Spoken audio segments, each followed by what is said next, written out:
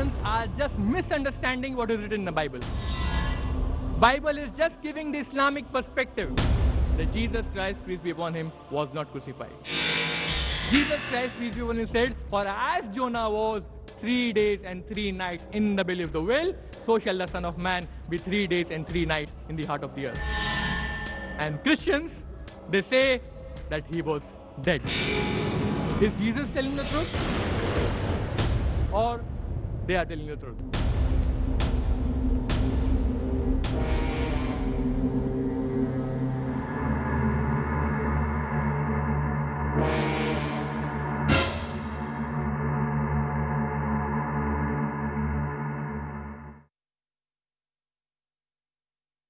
They recognized and their eyes were opened. What do you mean by eyes were opened? Their eyes were shut or what? No. They recognized the man, that this is Jesus. The way he teared the bread and he had it, so they recognized. And Jesus vanished from there. He went from there. And now these two disciples, they are telling disciples in the upper room that we saw Jesus alive, we saw Jesus alive. And they say, we believe not. I say, why they are not believing? These disciples. You know why? Because they had heard from hearsay that Master was crucified on the cross. They had heard from hearsay that he gave up the ghost on the cross. All their knowledge was from hearsay.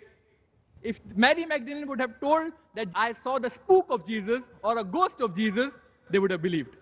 So they had heard from hearsay. Because Mark chapter 14, verse number 50 says that at that critical juncture, when Jesus was being crucified, at that point, all his disciples, they forsook him and fled. All his disciples, they were not eyewitness, they were not ear witness. They were not there. All his disciples, they forsook him and fled. So they had heard from hearsay that Master was crucified on the cross. So they were not able to believe. And when you expect a person to die, if a person has already died 3 days back, you expect a person to be stinking in the grave. And a man with such a reputation, if somebody says he's alive, so how can you believe? So that was the case. Now all the disciples were there in the upper room except Thomas. He was not there. So in came Jesus, according to Luke chapter 24, verse number 36 to 42. And Jesus came and he stood in the midst of the disciples. And he says, Shalom, Salam, peace be unto you. And the disciples, they were affrighted. They were afraid. And they thought and they supposed that they had seen a spirit. I said, why did they suppose they had seen a spirit? Did Jesus look like a spirit? I'm asking, did he look like a spirit? No. So why did they suppose when he didn't look like one? As I told you, because they had heard from hearsay that Master had died. And a man with such a reputation, if he stands in the midst of you, you will think that this person is a spirit, is not alive. So that's what they thought, that this person is a spirit. So Jesus said, behold my hands and my feet. It is I myself, for a spirit has no flesh and bones, as you see me have. Jesus Christ showed his hands and his feet. He said, behold my hands and my feet, that it is I myself, the same Jesus. What are you afraid of? Handle me and see. For a spirit has no flesh and bones, as you see me have. And they wondered, they were overjoyed, and they could not believe. So Jesus said, come on, have you had anything to eat? And they gave him a piece of broiled fish and honeycomb. And he ate in front of them to prove what? That he is resurrected? Do resurrected bodies eat, honeycomb and broiled fish? Do they? Jesus said the spirit has no flesh and bones, and the Christians say no, spirit has flesh and bones. I said, who are we supposed to believe? Jesus Christ, peace be upon him, or the Christians? Jesus said the spirit has no flesh and bones. Resurrected bodies are spiritualized, and this person is not spiritualized at that time. The Bible says, according to 1 Corinthians chapter number 15, verse number 42 to 45, it says, so is the resurrection of the dead. It is sown in corruption, it is raised in incorruption. It is sown a natural body, it is raised a spiritual body. This is what the Bible says. That it is sown a natural body, but it is raised a spiritual body. So Jesus said, I am not a spirit, I am not a ghost, I am not a spook. Handle me and see. It is I myself. For a spirit has no flesh and bones, as you see me have. And he ate in front of them broiled fish and honeycomb.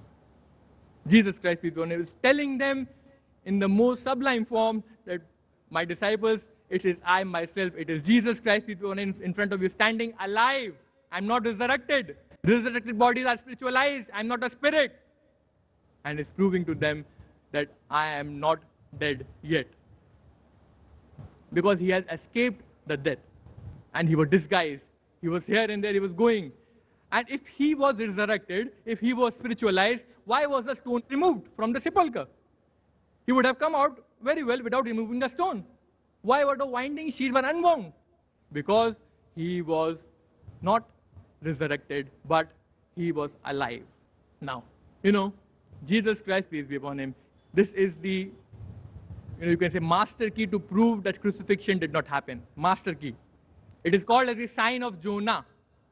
Master key to prove that Jesus Christ, peace be upon him, was not crucified.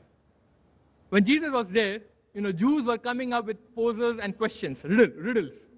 And they were posing him so much riddles so that, they can corner this man. So according to Matthew chapter number 12, verse number 38 to 40, the Jews came and they say, Master, means Rabbi, Sheikh, we would like to have a sign from thee. We would like to have a miracle from you. And they were sarcastic. Wallah, they were sarcastic. They didn't mean that. They just wanted to corner this man. And they say, as a master, Rabbi, we would like to have a sign from thee, a miracle. Show us a miracle, show us something that we can't do, and we may believe that you are somebody that we can hearken to, that we may believe that you are a true messenger of God, that we may believe that you are the Christ, the Messiah that we were waiting for. So Jesus Christ, he reacted strongly. He reacted strongly. He said, an evil and adulterous generation, seek it after a sign? You evil and adulterous generation, you are seeking after a miracle? No sign will be given unto it except the sign of prophet Jonah. They were asking him for a miracle, and he said, no, I am prepared to give you no miracle except the miracle of prophet Jonah. For as Jonah was 3 days and 3 nights in the belly of the whale, so shall the Son of Man be 3 days and 3 nights in the heart of the earth. They were asking to show us the miracle. Jesus Christ, peace be upon him, how many miracles did he perform in his life? How many? He gave life back to the dead by God's permission. He healed those born blind and the lepers by God's permission. How many miracles did he perform? In the Quran itself it is mentioned so many miracles Jesus Christ, peace be upon him, performed. But he said the only miracle that I am prepared to give is the miracle of prophet Jonah, peace be upon him. And further he says, for as Jonah was 3 days and 3 nights in the belly of the whale, so shall the Son of Man be 3 days and 3 nights in the heart of the earth. Now what is the miracle of Jonah? What is the sign of Jonah?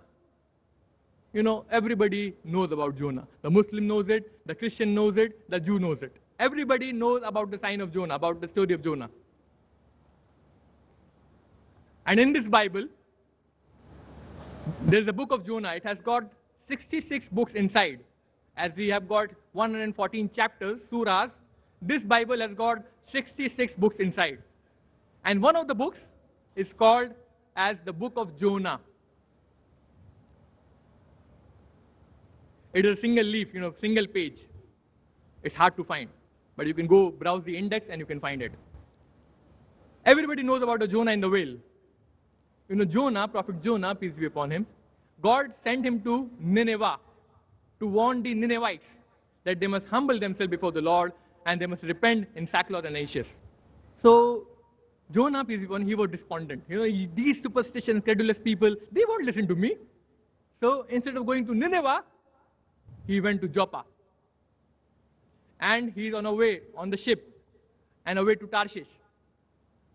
So in the sea, on the ship, there was a storm, a tempest. And according to the superstition of the people, they believe that anyone who runs away from the master's command, because of that, this storm has come upon us. This tempest has come upon us. So they were looking for who is running away from the master's command.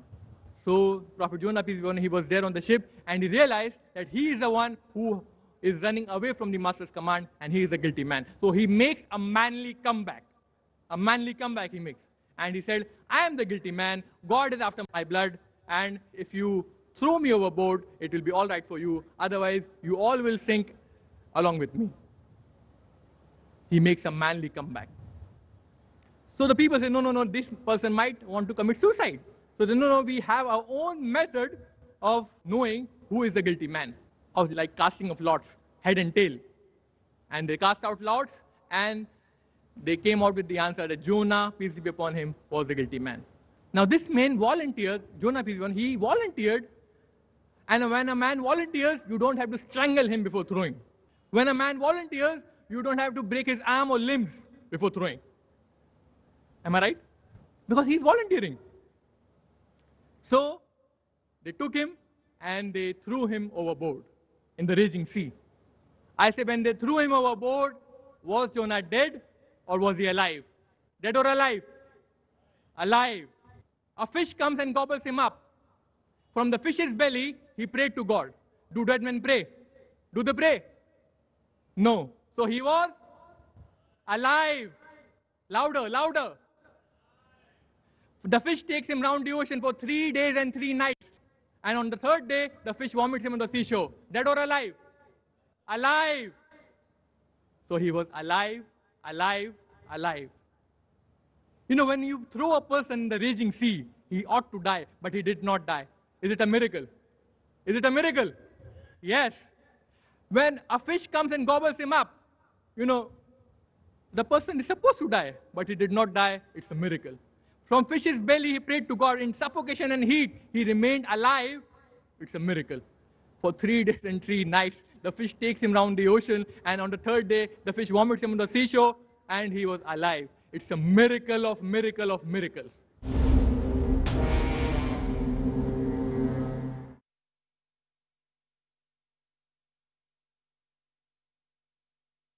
Assalamu alaikum. I'm Riaz Ansari from the United States, and you're watching Peace TV. Where truth is hidden, misleading quotations create confusion. Where truth is hidden, lack of knowledge and wisdom cause upheaval and commotion. Where truth is hidden, manipulated scriptures and twisted facts emerge. This very hidden truth creates false propaganda, mayhem, chaos, disorder, and turmoil in our lives and the world order. But is there anyone with courage and wisdom? What is the truth, and who has the courage to expose it?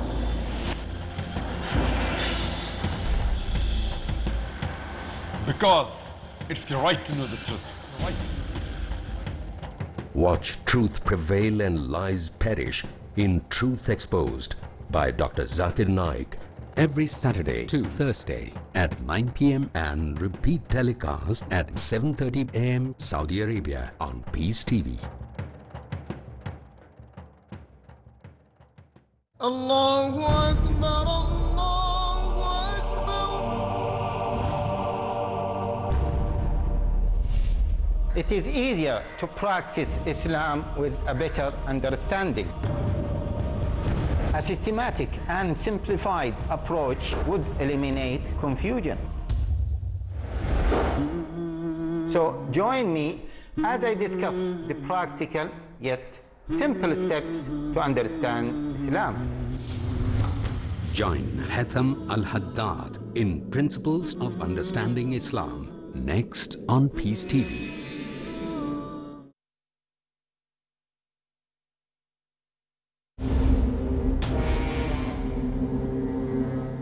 Jonah, peace be upon him, was alive. I'm asking the Christians, how was Jesus Christ, peace be upon him, when he was in the tomb? How was he? And 1,500 million Christians, they say that he was dead. So I'm asking, is he like Jonah or is he unlike Jonah? You tell me. Jesus Christ, peace be upon him, said, for as Jonah was 3 days and 3 nights in the belly of the whale, so shall the Son of Man be 3 days and 3 nights in the heart of the earth. So who is telling the truth? Jesus said, I'll be like Jonah, and you are telling me he's unlike Jonah. Who is telling the truth? Is Jesus telling the truth, or 1,500 million or more, they are telling the truth? Who? We cannot believe the Prophet of Allah can lie. No, he can't. The Christians are just misunderstanding what is written in the Bible. Bible is just giving the Islamic perspective. That Jesus Christ, peace be upon him, he was not crucified, he did not die. And as Jesus foretold that I will be like Jonah, and you are saying that he is unlike Jonah. Jonah was alive in the whale's belly, and you say Jesus was dead in the tomb or in the sepulchre. He was dead, you are saying. So who is telling the truth? So they come up with the answer. They say, no. Jesus was not emphasizing about dead or alive, but he was emphasizing about the time factor. You know time factor? He says 4 times, 3 days and 3 nights, 3 days and 3 nights. So he was emphasizing about the time factor. I say, okay, come on. Let's analyze the time factor. They say Jonah was 3 days and 3 nights in the belly of the whale, and Jesus was also 3 days and 3 nights in the tomb. Jesus was not emphasizing about dead or alive, but he was emphasizing about the time factor. I say, is time factor a miracle? The Jews were asking him to show us a miracle. Is time factor a miracle? Suppose it takes me around 3 days to reach America. Is it a miracle? Is it a miracle to reach America in 3 days and 3 nights? No. What is a miracle? A miracle is, suppose you put 6 bullets through a person and he dies. Is it a miracle? No. But if you put 6 bullets through a person and if he does not die, that is a miracle. The Jews were seeking after a miracle, not about the time factor. But let's see, okay.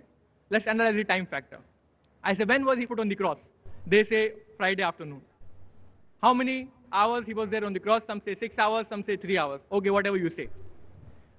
And the Jews were in a hurry to take him down. You know why? Because on the Sabbath day, they cannot crucify a person.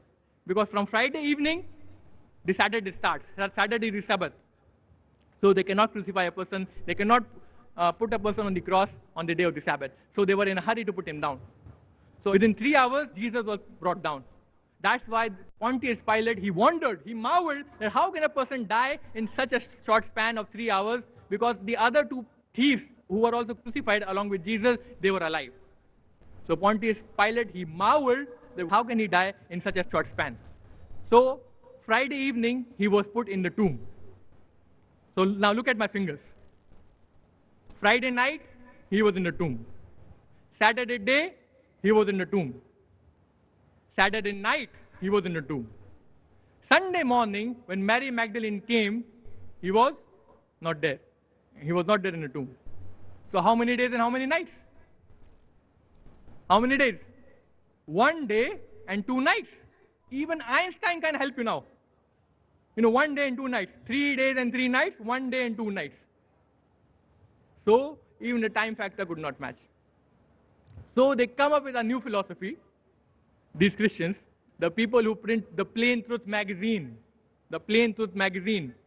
Armstrong family, they come up with this philosophy. They say it was not Good Friday when Jesus was put on the cross. It's a very small section of group, Jehovah's Witnesses. They say it was not Good Friday, it was Good Wednesday when Jesus Christ was put on the cross. It was Good Wednesday. So now the time factor is matching 3 days and 3 nights. We Muslims, if the Christians shift the day from Good Friday to Good Wednesday, we Muslims should protest. You know why? Because on Good Friday, we have the maximum Jama in Jummah Salah. Yes or no?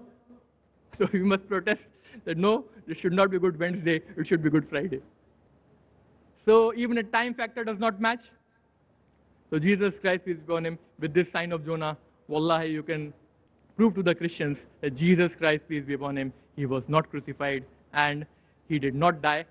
But Allah subhanahu wa ta'ala, as he said in Surah Nisa, chapter number 4, verse number 157 and 158, that Jesus Christ, peace be upon him, did not die, he was not crucified, but Allah subhanahu wa ta'ala took him up unto himself.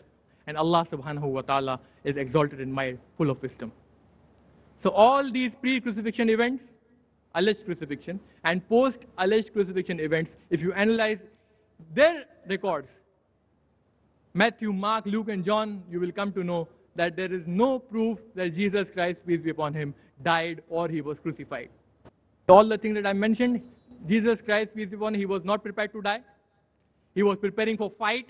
He asked the disciples to take up the sword, and he was not willing to die. He prayed to Almighty God that, "Oh my Father, let this cup pass away from me and remove the difficulty from me, not as I will, but as your will." As a true Muslim, he submitted his will to God. So he was not prepared to die. Even at the time of trial, he retorted, he reacted, and he put forth a very potent defense in front of the Jews as well as in front of the Pontius Pilate. And after that, he was seen alive by Mary Magdalene, he was seen alive by other disciples, he was seen alive by all the disciples in the upper room.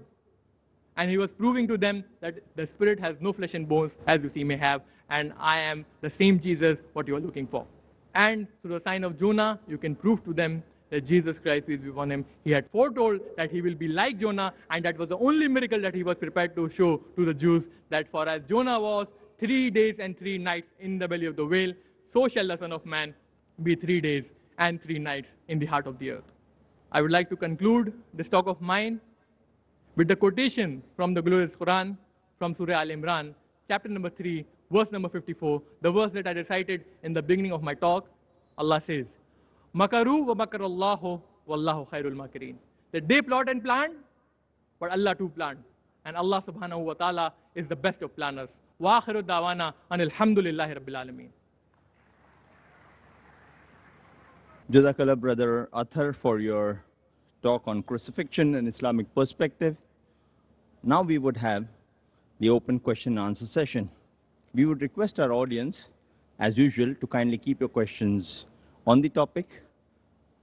That is, only questions on crucifixion and Islamic perspective. It should be brief and to the point, and only one question at a time would be allowed. Volunteers may kindly note, you should allow non-Muslim brothers or sisters first preference. They should be allowed to come in the front, even if there are other Muslim brothers and sisters in the queue. Muslim brothers would be given secondary preference, of course, brothers and sisters. 3 mics have been provided, one in front next to the stage, one in the rear section for brothers, and one in the ladies section for the sisters. May we have the first question from the sisters' side, and we'll follow in a clockwise direction, the second question here, the third here, and so on. Assalamu alaikum wa rahmatullahi wa barakatuhu. Jazakallah khairan, brother, for that lecture.